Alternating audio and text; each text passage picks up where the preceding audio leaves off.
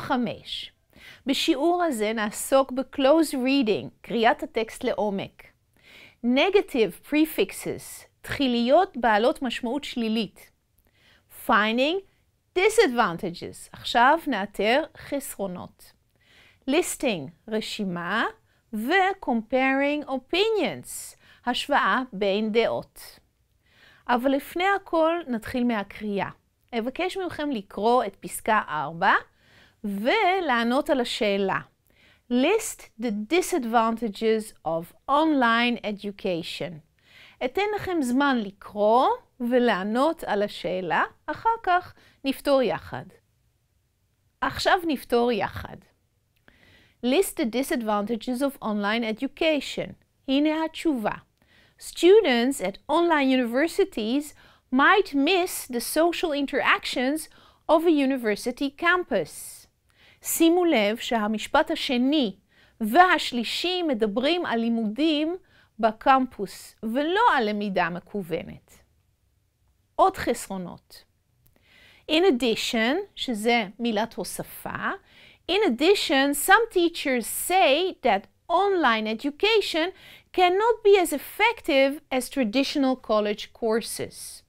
כלומר, ישנם מורים שטוענים שאותו למידה מקוונת לא אפקטיבית, לא יעילה, כמו לימוד בקורסים רגילים בקולג'.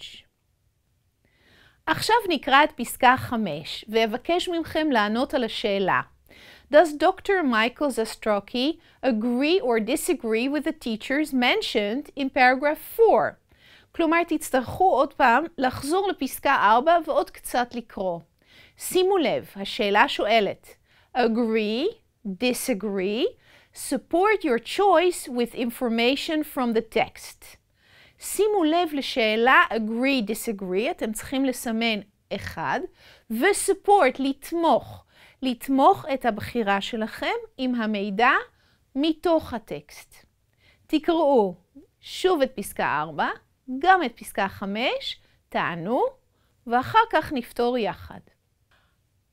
עכשיו נפתור יחד. Does Dr. Michael Zastrocky agree or disagree with the teachers mentioned in paragraph 4?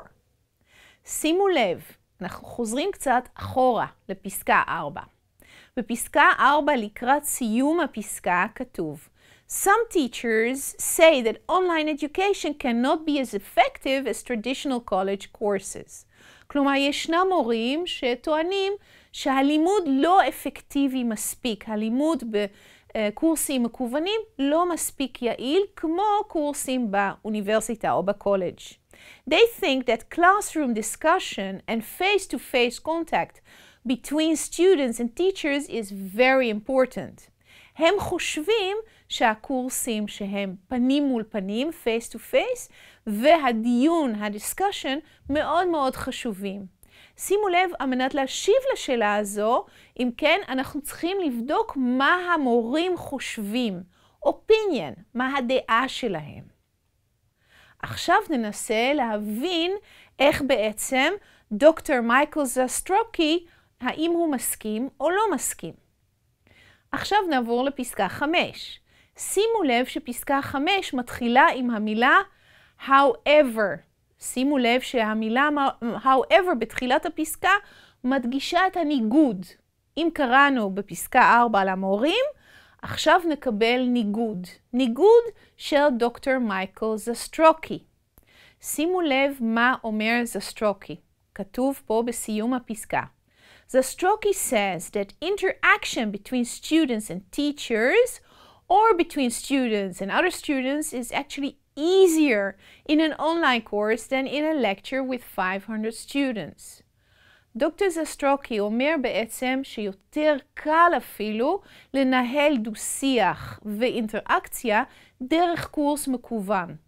ולכן דוקטור מייקל זסטרוקי לא מסכים עם מה שנאמר בפסקה 4 על ידי המורים.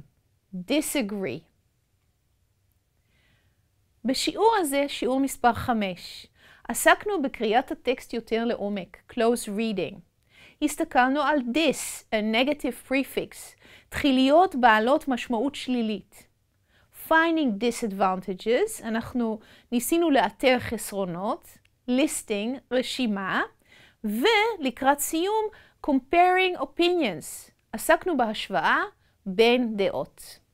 עכשיו אנחנו מוכנים לגמרי לשיעור מספר 6. בואו איתי.